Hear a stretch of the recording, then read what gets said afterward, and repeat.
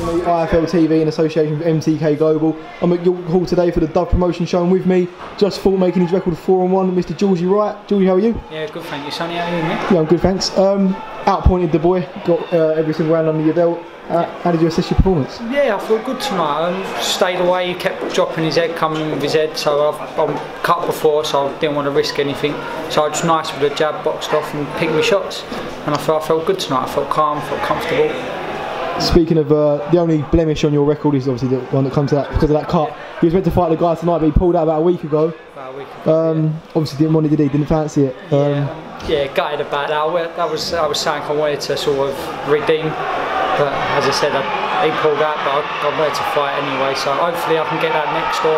But as I said, there's some good opportunities out there now, so I'm looking hopefully Southern Area Eliminator, something along them lines. Obviously 4-1, we're still quite early on in the year. Yeah. I know you fought at Tolworth as the away fighter last time and got the win against Carney, was Jamie Carney, yeah.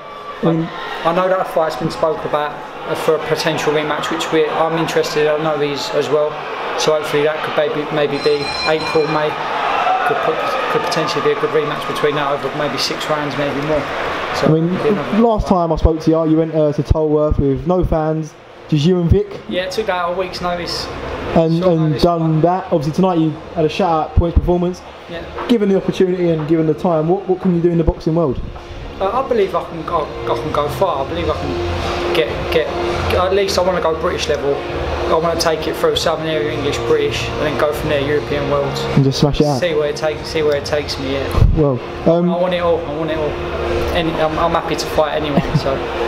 Fighting. I know you fought like quite close before Christmas, and now you're fighting quite close after Christmas. Yeah. Was there any Christmas dinner?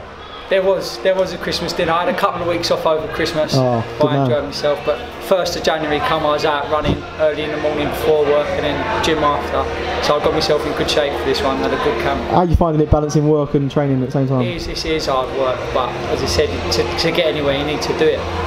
Hopefully sometime in the future I should get a sponsor, hopefully help with that, but at the minute, yeah. So I work up at 4, go for a run, work in gym. I don't think I could do it, to be fair to you. I don't half the time, but there you go.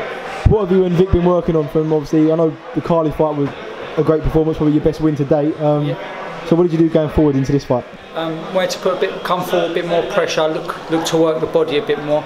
I've never really worked the body as much as I should have, and tonight we tried to pick that out, and I think it was working tonight. I was landing some good body shots, and hopefully keep taller as well with my jab. You did look good, mate. You did look good in there. Well, obviously I know you got your ones and twos on now, so someone's ready to go smart now for a change, rather than all tracksuited up, ready to go.